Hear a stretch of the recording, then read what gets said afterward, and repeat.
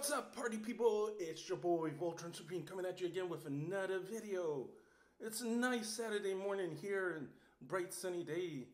So I decided, hey, let's go see what new coins are out there. And as usual, there are thousands coming out every day. Every hour there's a new coin coming out. But we gotta be careful. You know, we gotta do our due diligence before we buy that one coin, because for every one good coin, there's going to be thousands of scam coins, and you don't want to get burned. So I found one that caught my attention. ForestShiba. ForestShiba.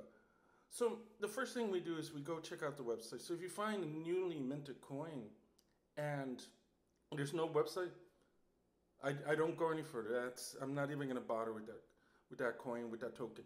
But this one had a website, so I said, let's go check it out.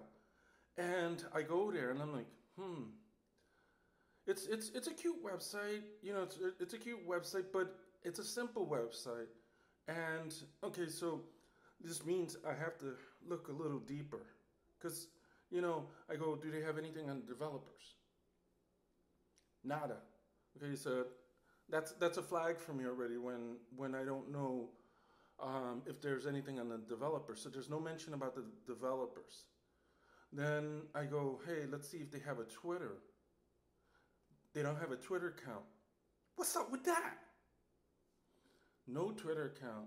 That's kind of another flag for me. So I'm like, do they have Telegram? They do have a Telegram. And this coin is going to be launched in a couple of hours.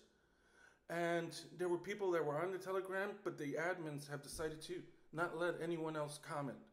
So that's a flag for me. When admins start to do that, that's a flag for me, because there are going to be people that do their research and they may have questions that the admin doesn't want asked. So, okay, so we got a couple of flags here, but we still gotta look a little deeper, you know.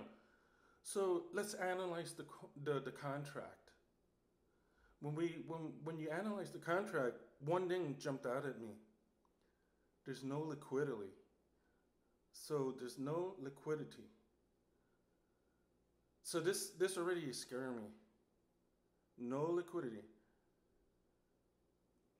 So this could potentially be a rug pull. So now I'm starting to get scared here. So I'm not liking what I'm seeing.